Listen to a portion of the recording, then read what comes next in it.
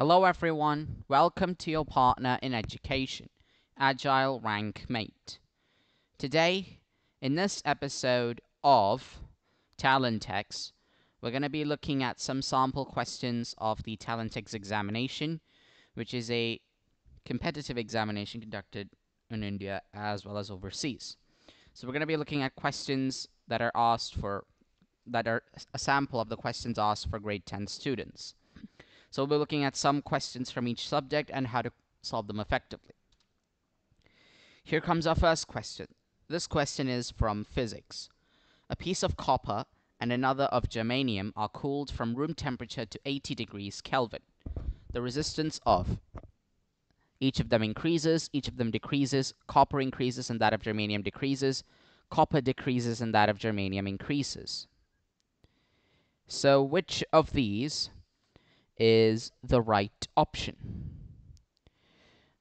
So this particular question actually has to do with the resistance of substances with respect to temperature. Now when we look at conductors like copper, we see that resistance is directly proportional to temperature. So therefore, the resistance of copper, or Cu, actually decreases when you decrease the temperature from room temperature to 80 degrees Kelvin. So room temperature again is 300 degrees Kelvin. So therefore, as you decrease the temperature, the resistance also decreases. So we can see that options 1 and 3 are incorrect, because in option 1 it says both of their resistances increases, and in option 3 it says copper's resistance increases. In both cases, this is wrong. Now let's look at germanium and find out whether is it option 2 or option 4 that becomes the right answer. Now germanium is actually considered as a semiconductor and not a conductor. So therefore, since it's a semiconductor, its relation with its resistance's relation with temperature actually changes. In this particular case, R is actually inversely proportional to T for semiconductors. So for germanium, if you have a decrease in temperature, you'll find out that the resistance increases. So therefore, option 4 turns out to be the only right option. In option 2, it says germanium's resistance decreases. But for that to happen, its temperature has to increase. But over here, the temperature is decreasing, so therefore, germanium's resistance must increase. So therefore, option 4, resistance of copper decreasing and germanium increasing, is the right option. Let's look at another question. This one is from chemistry. A volatile liquid has low boiling point and weaker interparticle forces, high boiling point and weaker interparticle forces, high boiling point and stronger interparticle forces, lower boiling point and stronger interparticle forces. So how do we solve this question? Well, it's a good idea to know what volatile means. A volatile liquid is something that is easily evaporated. Now, when a substance is easily evaporated, it means it turns from liquid to gas. Now, for this to happen, in order to turn from liquid to gas easily, then this particular liquid must have a low boiling point. So therefore, the options that contain high boiling point, which are options 2 and 3, turn out to be incorrect. Now, we know that a volatile liquid has low boiling point. Now, what does that exactly mean?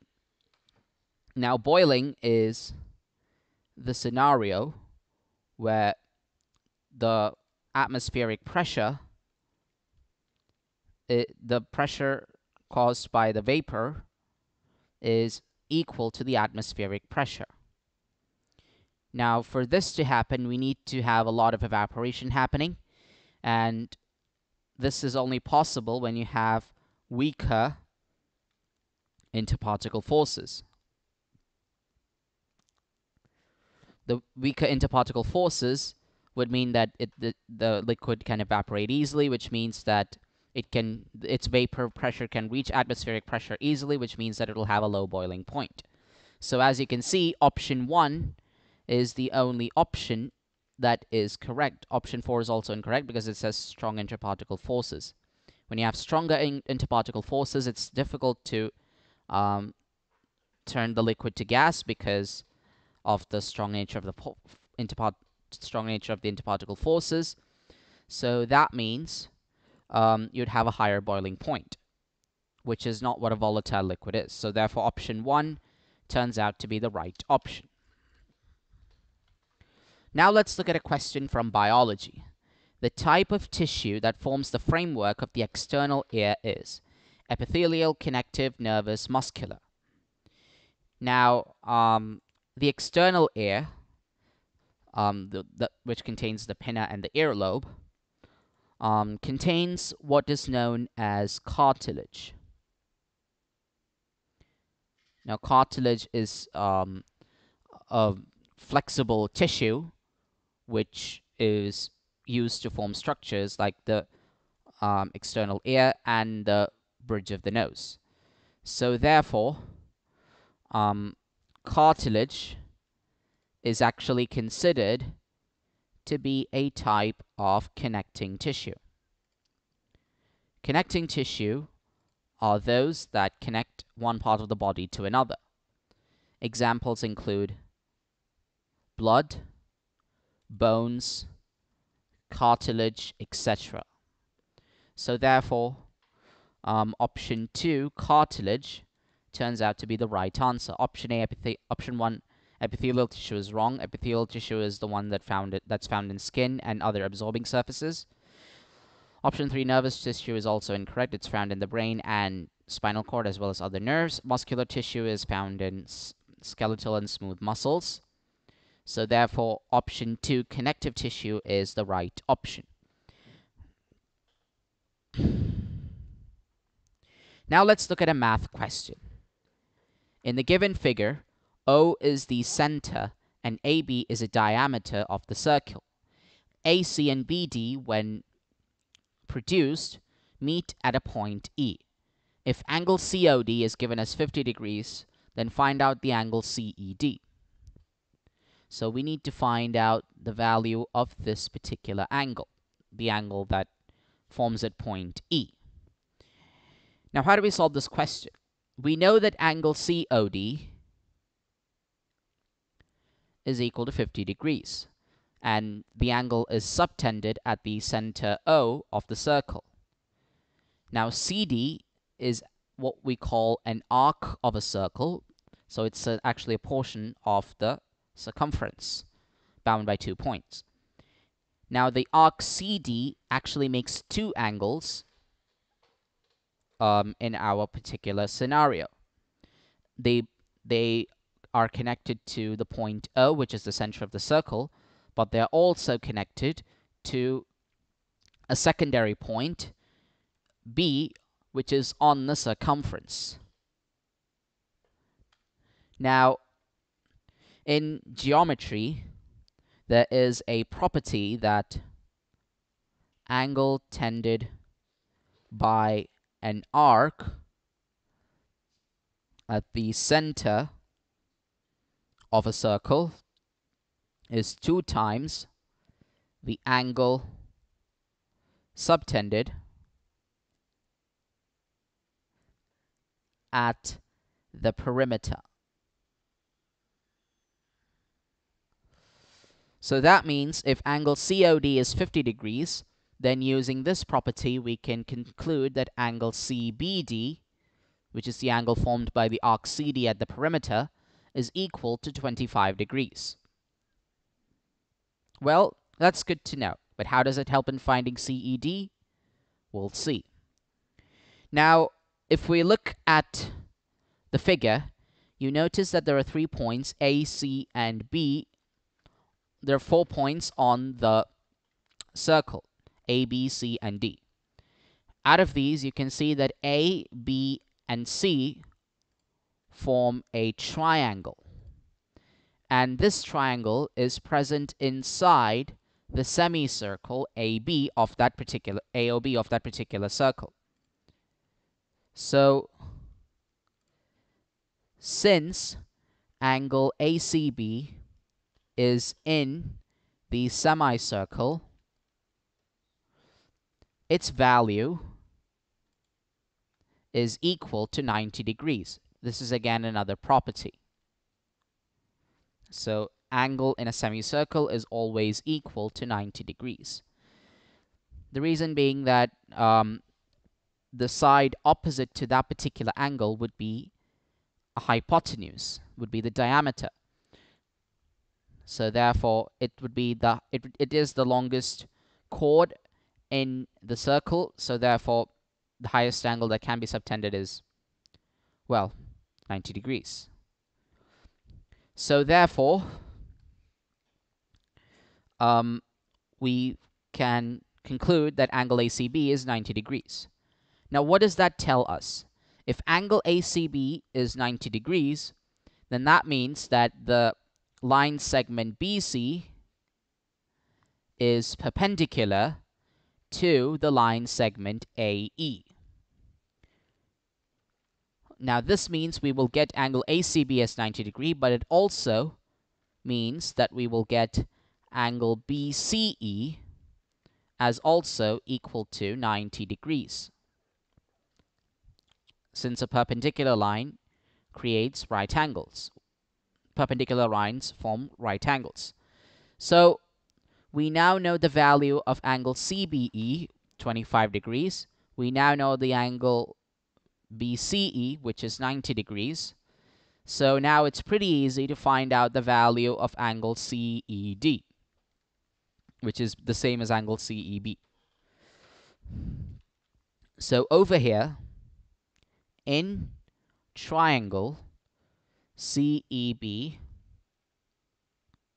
angle CBE is equal to 25 degrees. Angle BCE is equal to 90 degrees. The sum of all angles in a triangle is 180 degrees. So therefore, the value of triangle CEB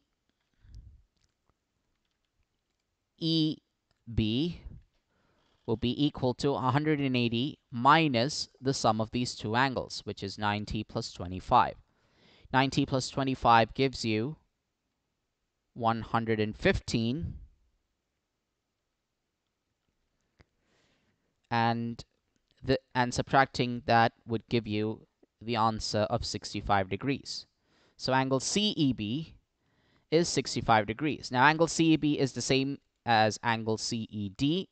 It's just that the last point is different, but they are in the same line. So therefore, angle CED, its value is now equal to 65 degrees. So that means in the question, the correct option would be option 2, 65 degrees. Option 1, 3, and 4 are incorrect because by using properties of angles in a circle, we found out that the right answer is option 2, 65 degrees. Now let's look at the final question for the day. This one is from mental ability. A clock is set to show the correct time at 11 a.m. It gains 12 minutes and 12 hours. What will be the true time when the clock indicates 1 p.m. on the 6th day? Now, we will consider 11 a.m. as the time when the clock started. Now, it gains 12 minutes in 12 hours. So that means 1 minute is gained per hour. Now, since it starts at 11 a.m. on day 1, day 2 will begin at 11 a.m. the next day. Day 3 will also begin at 11 a.m. Day 4 will also begin at 11 a.m. Day 5 will also begin at 11 a.m. And on the 6th day, again, the clock will pass 11 a.m. Then we have an extra 2 hours because the destination time, that's the time that's asked in the question, is 1 p.m. on the 6th day. So basically, you have passed 5 days. So 24 hours, 24 hours, 24 hours, 24 hours, and then finally another 24 hours to reach day 6, and then plus 2 hours to reach the required time in day 6. So as you can see, the total hours that the clock has worked right now would be 24 times 5 plus 2. Now, 24 times 5 gives you 120. You can always calculate that. 4 5s are 20. 2 5s are 10. 10 plus 2 gives you 12, so 120. Then plus 2, that gives you 122 hours.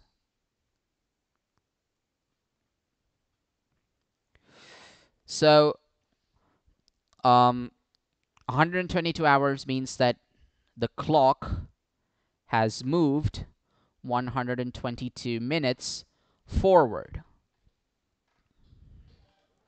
So that means the true time of the clock would be 2 hours behind 1 p.m.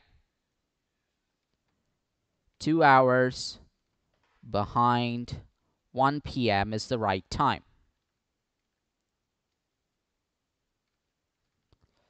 Now, 2 hours behind 1 p.m. would be 11 a.m. So therefore, option 2 turns out to be the right option. So therefore, if a clock is set to show correct time at 11 a.m. and it gains 12 minutes in 12 hours, the true time when the clock is indicating 1 p.m. on the 6th day would be actually 11 a.m. So therefore, option 2 turns out to be the right option. Now, that concludes this episode of TALLENTEX. We hope you found this episode interesting. For more of our useful and interesting content, don't forget to subscribe to Agile Rank Mate, your partner in education. If you want to get the latest updates from our channel, then please don't forget to hit the bell icon present below the video. So until the next episode, take care, stay alert, bye-bye for now.